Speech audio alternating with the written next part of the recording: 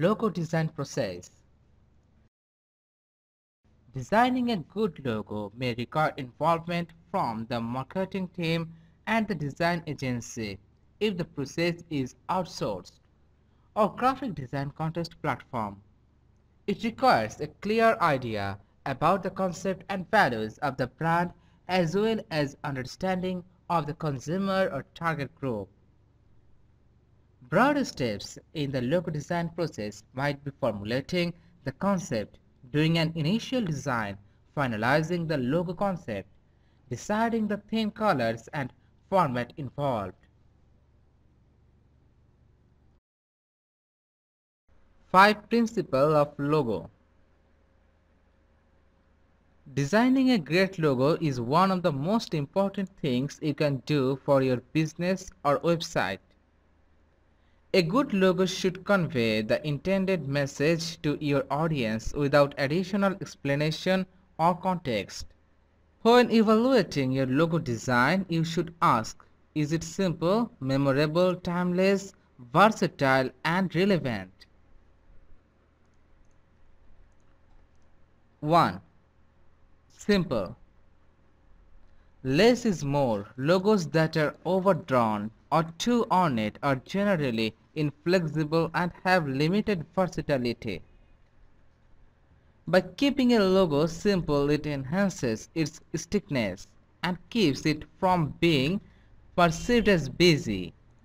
Create a unique concept and strip it down to the most basic level it can be while retaining its impact. 2. Memorable. In order for a logo to be memorable or have a sticky factor, it needs to be both simple and relevant or appropriate to the audience. The design should be simple enough to easily recall and convey imagery or typography that resonates with the target audience. 3. Timeless.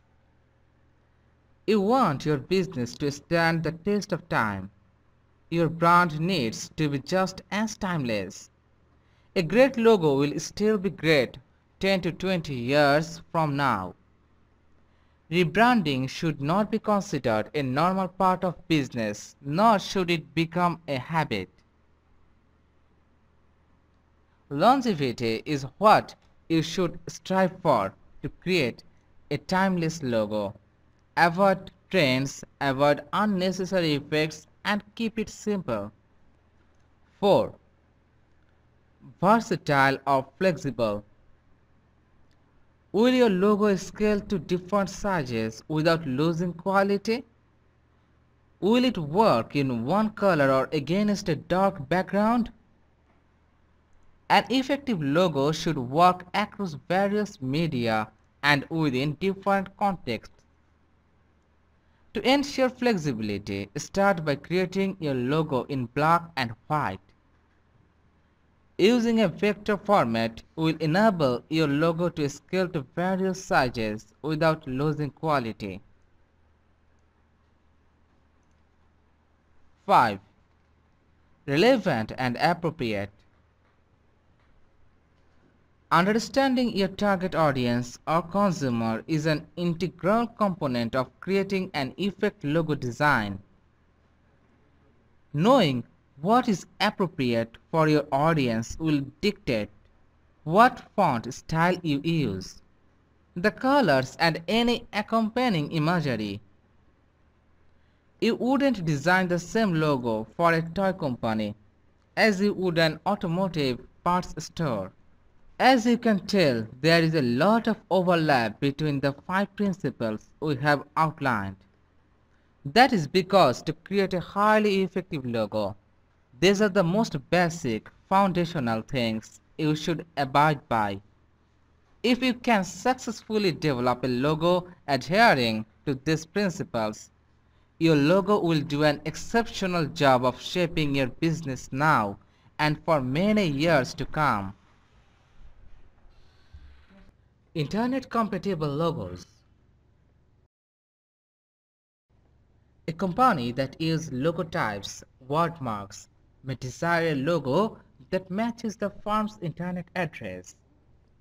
For short logo types consisting of 2 or 3 characters, multiple companies are found to employ the same letters. A CA logo, for example, is used by the French bank Crédit Agricole, the Dutch clothing retailer C&A, and the US software corporation CA Technologies.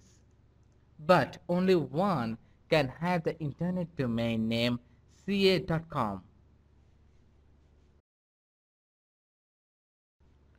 In today's digital interface adaptive world, a logo will be formatted and reformatted from large monitors to small handheld devices. With the constant size change and reformatting, logo designers are shifting to a more bold and simple approach with heavy lines and shapes and solid colors. This reduces the confusion when mingled with other logos in tight spaces and when scaled between media. Social networks like Twitter, Facebook, and LinkedIn are examples of companies using such logos. Design protection. Logos and their design may be protected by copyright via various intellectual property organizations worldwide, which make available application procedures to register a design to give it protection at law. For example, in the UK, the Intellectual Property Office governs registered designs, patents, and trademarks. Ordinarily, the trademark registration will not make claim to colors used, meaning it is the visual design that will be protected, even if it is reproduced in a variety of other colors or backgrounds. Make sure your company's logo and name are registered as trademarks. If you do not, your money may go to waste.